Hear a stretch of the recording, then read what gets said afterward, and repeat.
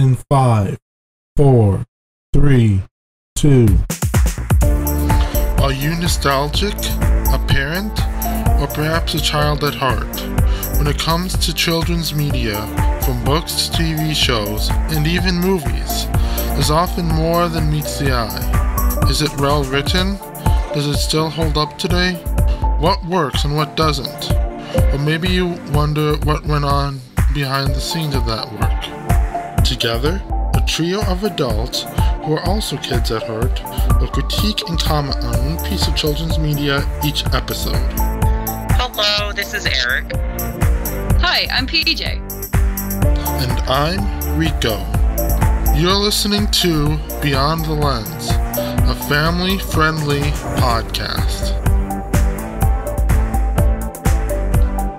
Hello, everyone, and welcome to yet another episode of Beyond the Lens. I'm PJ, joined once again by Rico, and this may be a Beyond the Lens first, but Rico and I both had the show for our picks, if that gives you an idea of how popular and amazing this show is. But I'm going to be hosting this episode. But even though I am hosting, air quote, it's kind of like a pick from both of us. So the show I am, of course, talking about was a very popular Nickelodeon show called iCarly. And I don't even think I need to ask this question to Rico, but I'm required to anyways. How familiar are you with iCarly, Rico? Very familiar.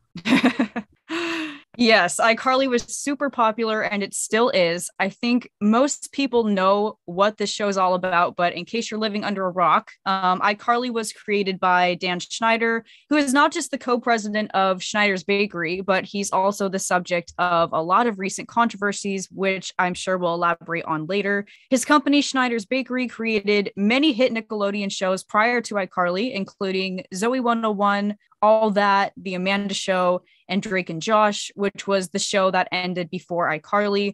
Miranda Cosgrove played Drake and Josh's little sister Megan, which may be a part of the reason why she was casted for the role of Carly, the main character on iCarly. Jeanette McCurdy played Sam Puckett, Carly's best friend. Nathan Kress played Carly's other best friend, Freddie. Jerry Trainer, who was also on Drake and Josh playing a character named Crazy Steve, played Carly's older brother Spencer, with who Carly lived with, as Carly's dad is in the Air Force and is living away from them. Spencer is Carly's legal guardian. To this day, there's no mention as to where Carly's mom is. But later on in the series, the trio's other friend, Gibby, joined the main cast, and he's played by Noah Monk. So there was a lot of main characters, and Sam and Carly kind of came up with the idea for iCarly, with Freddie being the camera person. My favorite character is probably Sam, since growing up I was a bit of a tomboy myself, and she has that I don't really care attitude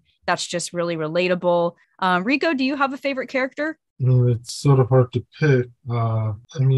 Maybe I would go with Spencer, because he's sort of the child at heart and also creative with his art. So that's a little bit like me, I suppose. Yeah, that's very true. Spencer always, now the running gag, one of the running gags of the show was Spencer always made these really cool art sculptures, and somehow they would catch on fire, which was the most hysterical thing to me as a child. And that was one of my favorite parts of the show. And the other cool thing to me about iCarly is that it takes place in Seattle, which, for those of you that don't know, I'm actually from Seattle. I was born and raised here, so I thought that was a really cool part of the show. But folks, I'm sad to report that it actually wasn't filmed here in Seattle. In fact, there is no such building called Bushwell Plaza here, where Carly and Spencer lived. The series was primarily filmed in, of course, Hollywood, with the actual building being a CGI kind of edited version of the Eastern Columbia building in Los Angeles. But even though it wasn't filmed in Seattle, it was really cool that they mentioned like a handful of actual places here in Washington State, including Yakima and the Mount Baker National Forest. Those are actual places here.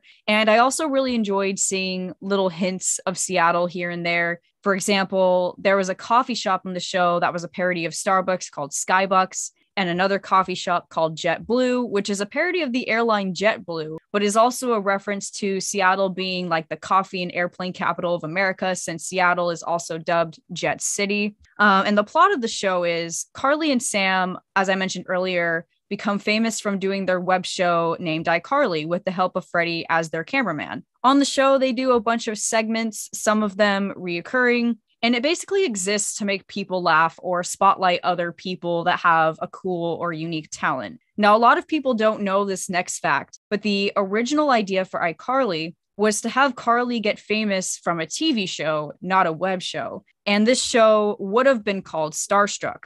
The idea for a web show was thought of at the very last possible minute when Schneider was talking with his wife and his friend and thought that Carly having her own show and doing whatever she wanted was a much better idea. And when Schneider brought this up to Miranda Cosgrove, she was initially against it, thinking that it wouldn't make sense. But as YouTube and other social media sites were gaining popularity at the time, I think that's why the show became so successful overall. It was definitely targeted towards Gen Z kids who were already growing up with the internet and computer games. So it makes total sense to me that at least iCarly got so popular with our generation. And it got so popular, in fact, that iCarly ran for 6 seasons with nearly 100 episodes. There were several special episodes, including a crossover with another show that Dan Schneider created after iCarly, Victorious, which was an extremely popular show. Pretty much most of Dan Schneider's shows became mega popular.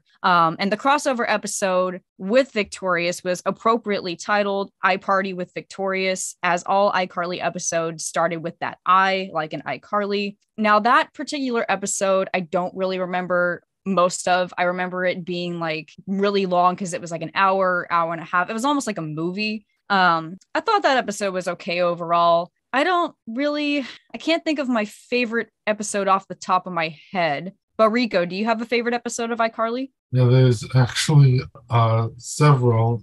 Usually most of them are like in the earlier seasons. Like the first one that comes to mind is I Promise Not to Tell, which is the one where Sam hacks to the school computer system and changes Carly's grade. Do you remember that one?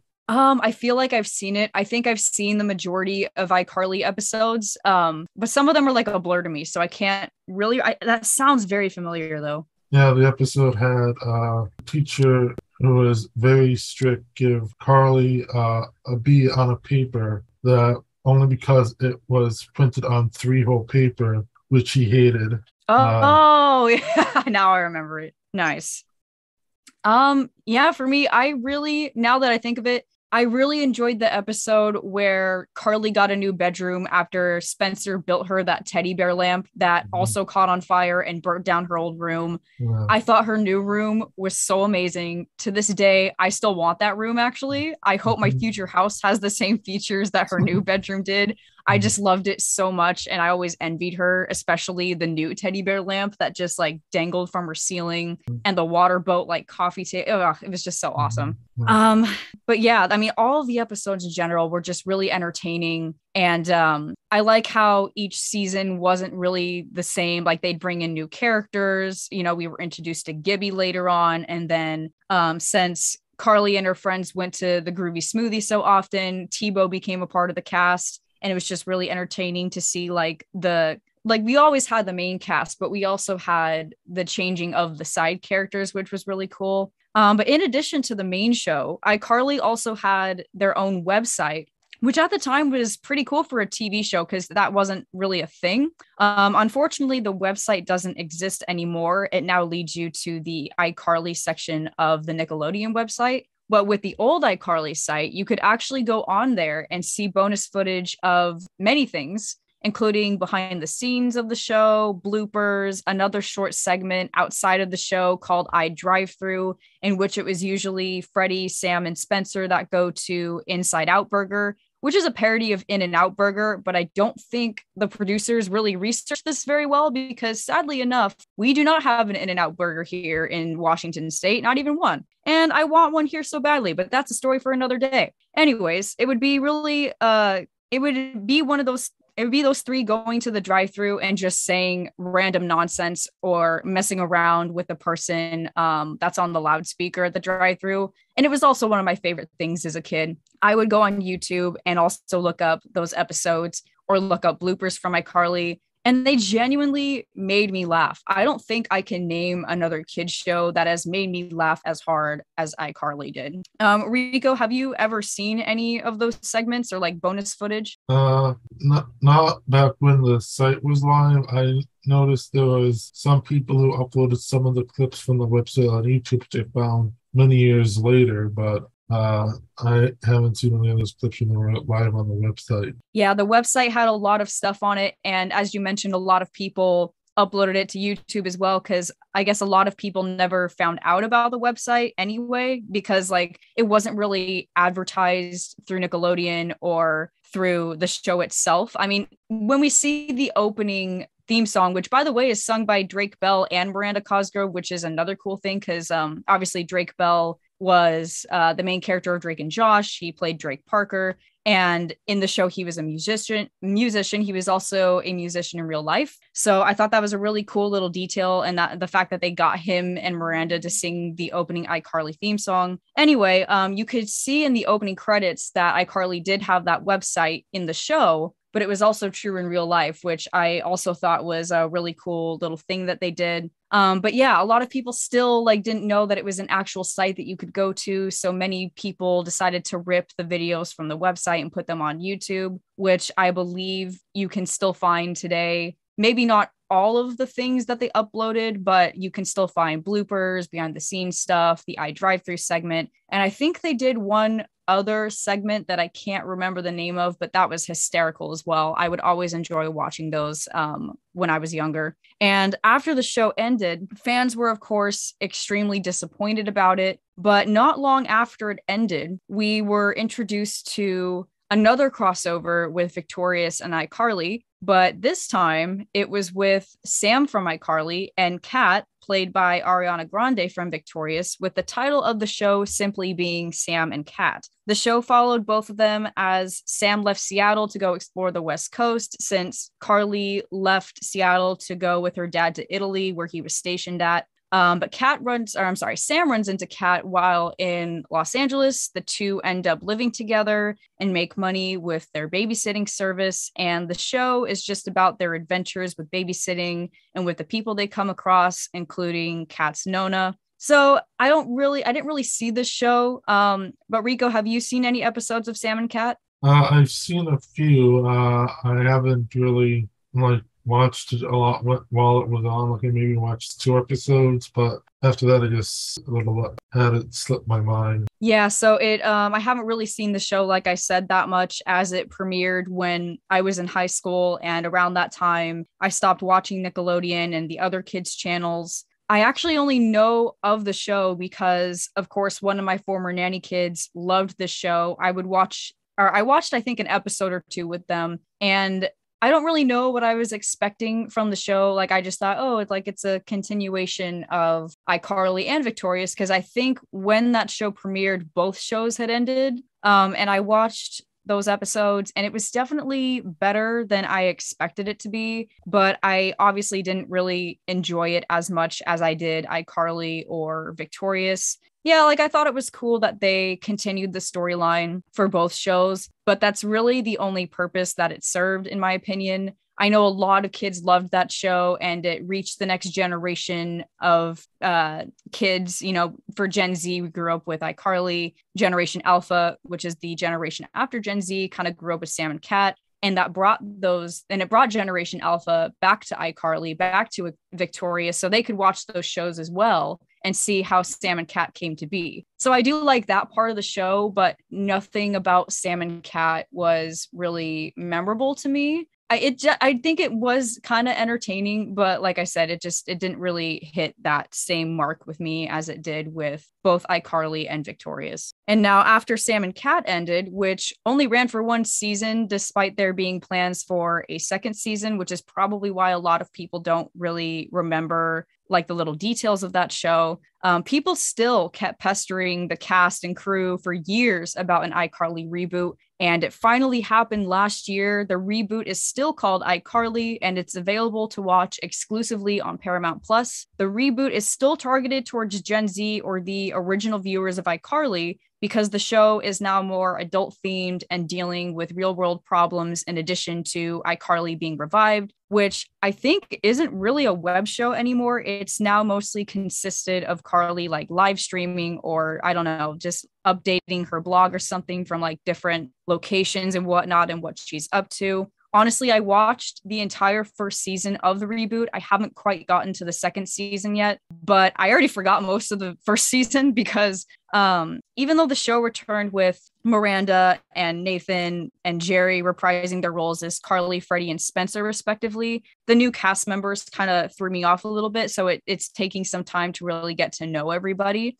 And of course, those new cast members are including Carly's new roommate, Harper, played by Lacey Mosley, and Freddie's adopted stepdaughter from one of his failed marriages named Millicent, played by Jaden Triplett. The show is based around Carly relaunching iCarly, and many guest stars from the original series return as well. But in case you haven't seen the first season of the reboot, I'm not going to spoil it for you. But I was genuinely entertained by the new season. I just don't remember it because I've only seen every episode once, like I said, and it's still taking time for me to really kind of soak everything in. But I remember it to the point where it seems like the new iCarly had more of a consistent storyline, which I really appreciated about the reboot. The original show was almost random every single episode, but the reboot, in my opinion, was more consistent with the overall storyline. And I think there's pros and cons to both shows. I mean, you really can't compare them that much, as the new iCarly isn't a remake, because yes, there is a difference between a remake and a reboot, which often, like, the remakes happen a lot with TV shows where it's like the same characters, the same plot, they just are like remaking the content and like continuing the story. They're continuing the story here, but like there's a lot of changes to it. And this doesn't happen very often with a lot of movies and TV shows. So this is more of a continuation with everything that happened. So it's really refreshing to see this take on iCarly, in my opinion.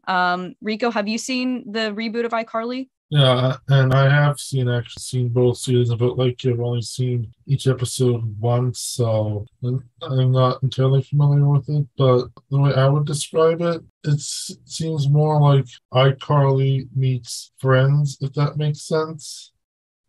Yeah, I completely agree. Yeah, so it feels like it's definitely targeted towards, like I said, our generation or the original viewers of iCarly. They just kind of threw in some other twists there. So yeah, it doesn't really it's like I said, you can't really compare the first iCarly with the second iCarly. I don't think one's better than the other. I think they're two completely different but the same shows. But I mean, I like it. It's also better than what I initially expected of it. I honestly don't really know, or didn't really know, what I was expecting when watching the reboot, but I think it's nice. It's definitely a show that is easy to follow, and all the characters are still really relatable, and especially as an adult, it is very relatable, actually. And I really appreciate that about the reboot version. What made iCarly so great was the fact that it was random. Like, it was unlike any TV show that we had seen before. It involved the internet, it involved random or having different segments.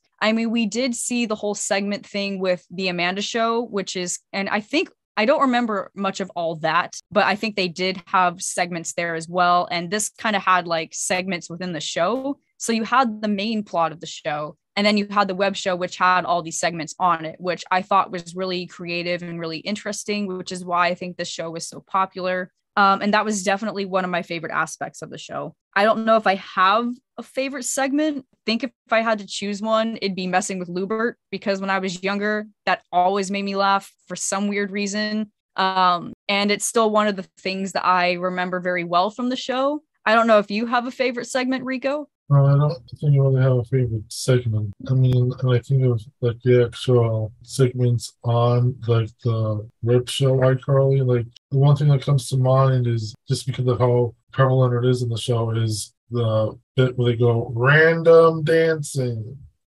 Yeah.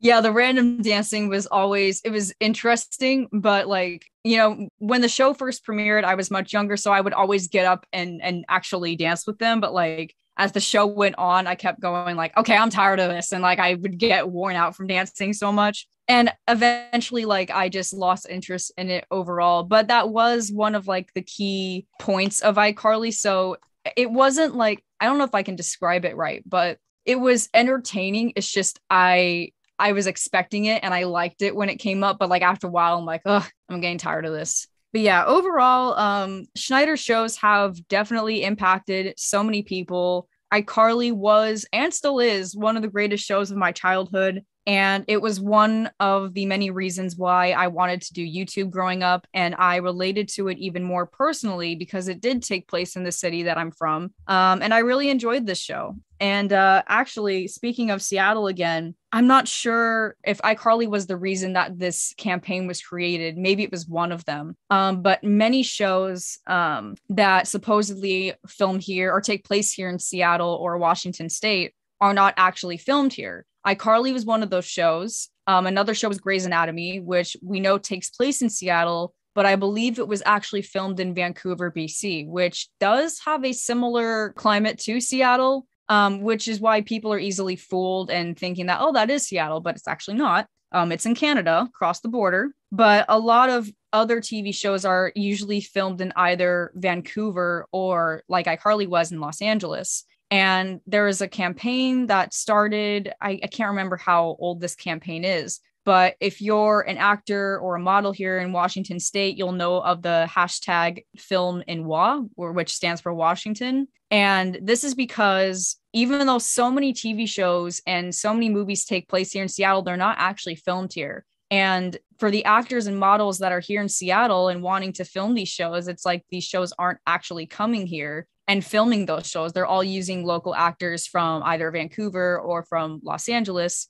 but they're really missing out because for the shows that are filmed here in Washington State, which are usually small, granted, but you know, a lot of these small and short films or motion pictures and whatnot, they do make money at the end of the day. And so this hashtag was created to try and keep a lot of not just the filming here in Washington State, but bring all of the other shows that take place in Seattle to here, because there is, like, it doesn't seem like it, but there is actually a large market for that sort of thing here. And iCarly was one of the shows that kind of like drove this campaign or inspired this campaign. I honestly don't really know. But I feel like it did contribute towards that, because for a while I did see that hashtag with the iCarly reboot, especially since it also takes place in Seattle still. And people were like, whoa, hey, Donnie, so you're still filming in Los Angeles? Why don't you come up here? But yeah, I just thought that was another interesting fact. But yeah, that's all I really have to say about iCarly, other than it was one of those very few shows that I remember almost really well as a kid, because Nickelodeon would constantly play iCarly.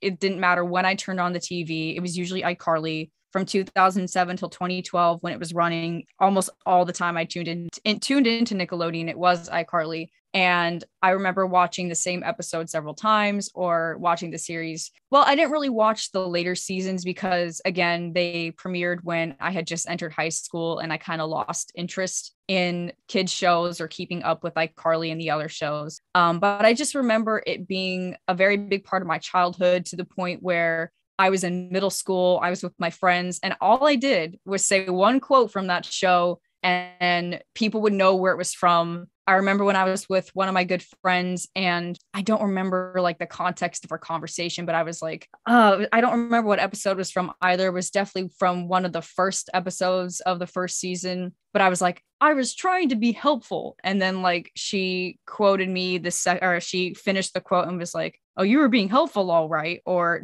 I can't even remember the second quote, but I just remember both of us going, how did we know where that was from? We both watched iCarly. Oh my God. And it was like really great because everyone at my middle school seemed to know what iCarly was. And I think that much of an impact it had on people. It was like, I can't even compare it, but it's like with SpongeBob, you could say quotes from there as well, and people would know where it was from. iCarly was very similar, where you could say a quote from that show and people would most likely know where it was from. And that was another aspect I enjoyed of the show. But overall, what I'm trying to say is it had a huge impact on me, and I thoroughly enjoyed watching the show full on and full through. I just, I have a lot of great positive feelings about iCarly. Yeah, I mean, thinking back, with like another character that I remember thinking back is Neville. Do you remember him? Oh, yeah, I remember Neville. Like iCarly's main nemesis. Yes, and I was actually going to mention him. I kind of thought of the side characters. And of course, Neville was one of them. And for those that haven't seen the show, Neville is Carly's worst enemy. He's a critic and he tries to constantly sabotage iCarly because he wants a kiss from Carly. And unless he gets that kiss, he's going to keep sabotaging the show. And he's also one of the reasons why iCarly was so entertaining, just because he was so funny. Yeah. And I learned what Tapenade is because of him.